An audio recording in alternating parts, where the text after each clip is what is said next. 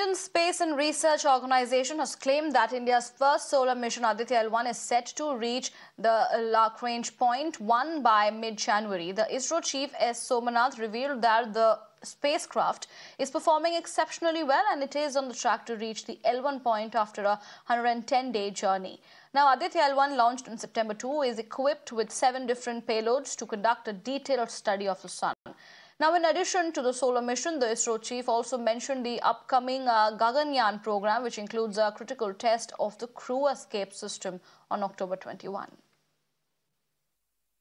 Test vehicle D1 mission is scheduled on 21st October. So this is a Gaganyaan program. Gaganyaan program requires testing, demonstrating the crew escape system.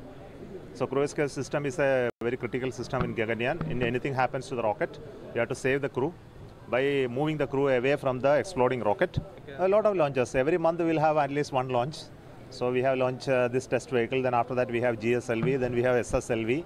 Then after that again Gaganyaan unmanned mission will be there. In between there will be PSLV launch. So before January you will see at least 3, 4, 5 launches. It is working very well. It takes very long days, no? It takes almost 110 days to travel from Earth to L1 point. So by January middle we will reach the L1 point.